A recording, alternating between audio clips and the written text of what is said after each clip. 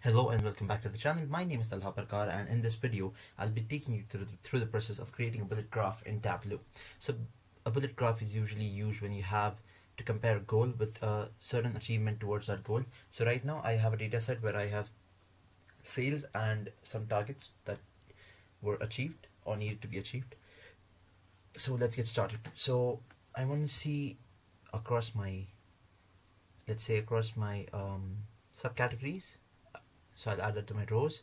Then I'll take my target and my sales and I'll put them in my columns, and this is what you get.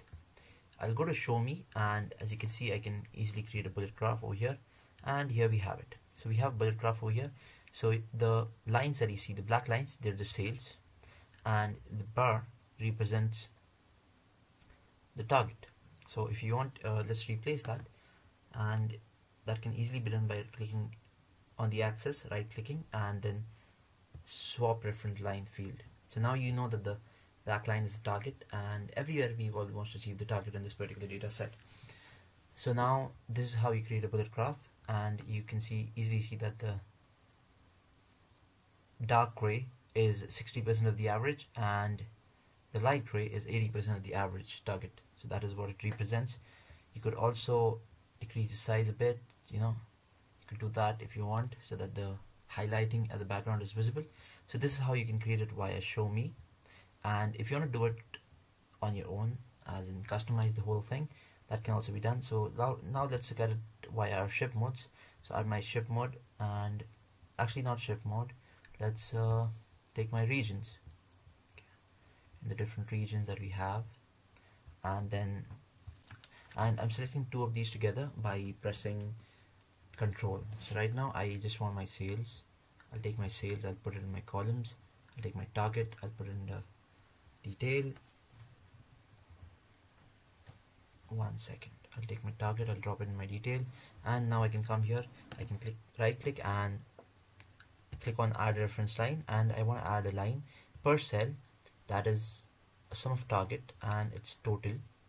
I do not want any labels, so when I turn on the labels, one second, if you look over here closely, you can see the labels for the amount. I don't want that. Okay, I'll make that none. I want the tooltip, sure, and I'll increase the thickness of the line so that it's clearly visible, make it black, and done. That's it. So now we have a line for ourselves, and now like we had the highlighting in this case, where it shows that this is 60% of the average and this is 80% of the average target. So we can have that as well. Again, right click, again click on add a reference line, and this time we add a distribution. So distribution easily makes it easy for us to highlight. So for example, I could have a percentage, a percentile, a quantile, a standard distribution, and numbers are also up to me. So let's keep them as they are, and this is for a target, or you could create a new parameter if you want. And we want to look at the average, not the total or not the sum. So if you want, we could have a look at the total as well, but right now let's stick to the average. Press okay. So now you see I forgot to turn off the labels. So let's go back, edit a reference line, not an issue.